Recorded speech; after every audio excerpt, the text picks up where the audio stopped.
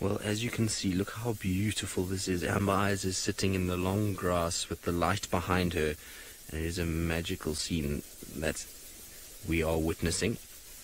And hopefully this is now where they're going to settle. They seem to have decided to lie down. The rest of the pride hasn't really followed Amber Eyes and this other female. And so we're in a situation where everyone's going quite static now. So hopefully that's what it's going to happen. You can see in the distances where the rest of the pride is, up towards the sunrise over there. So there's the odd female. So Seb says the male is walking somewhere there. I also just can't see. Oh, there he is. I can see him. He's right behind a stump. Seb, he's lying down now, so don't worry. But yeah, he's behind there. In that, there you can just make out his mane in that really bright morning sunshine. So there he is, just in the distance. It looks as though he's getting quite settled. So hopefully this is everybody just finding a place. Now that the sun is up, I'm really hoping that it gets warm enough that the lions just start to relax a little bit and we end up with them lying down and resting. Although they look as though they still want to move. You can see there's intent in their eyes this morning. Every time there's sound, you find that they look in that direction. So I don't know if they've picked up on something or they've heard something that they want to keep moving this way. Not 100% sure at all. I also would imagine that if they've eaten something, water is going to be a priority, and water would be, like I say, close on Arethusa.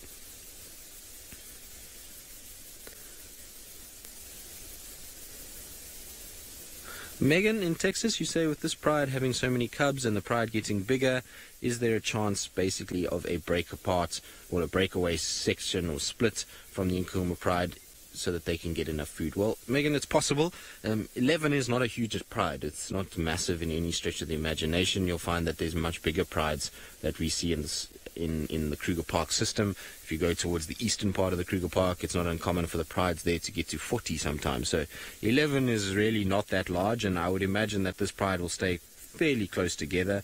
I don't think we'll see a split of the pride in the near future.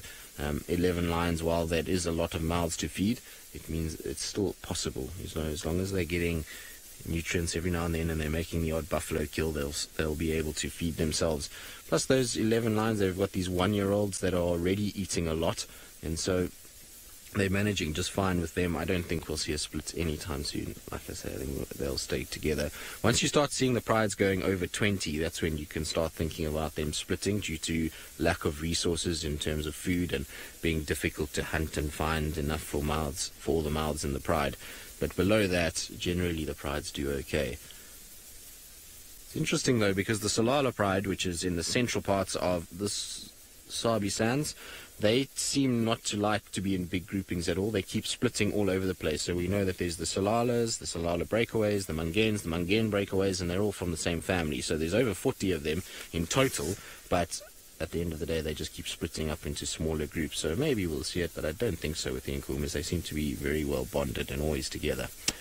Right, now, Miss McCurdy was tracking these very lions on the other side of the property, which just goes to show how far they've moved.